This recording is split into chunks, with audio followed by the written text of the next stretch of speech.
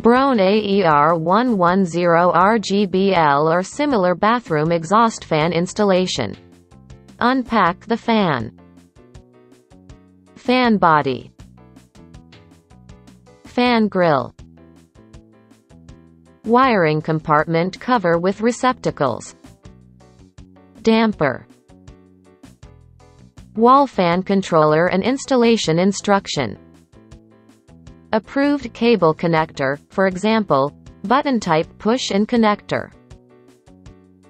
Separate fan motor from fan enclosure. Open tabs for 1/2 inch sheetrock.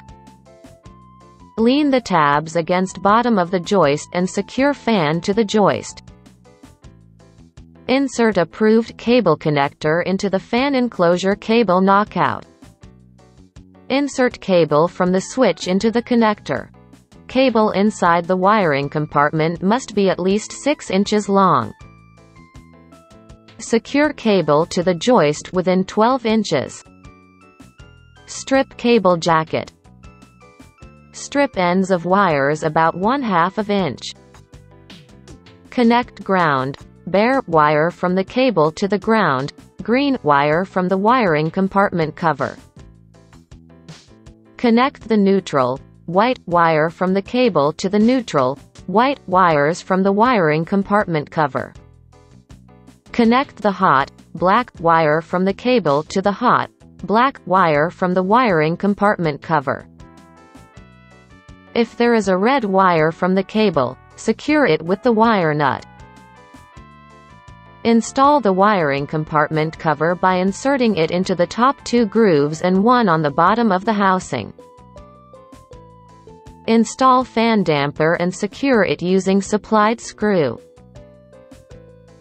Install blower and secure it with the screws supplied. Plug blower into black receptacle. Plug exhaust fan unit control into white receptacle. Make sure that all fan wires are inside the enclosure. After sheetrock installation. Fan control unit plugs. Fan grille receptacles. Plug fan control unit plugs into fan grille receptacles.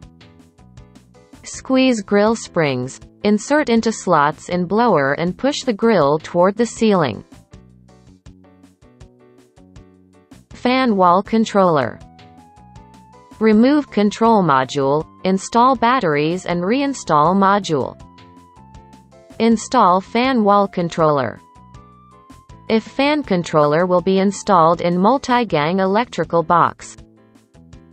Must be separated from other power wiring by approved barrier. Switch as a disconnect, NEC requirement, must be installed.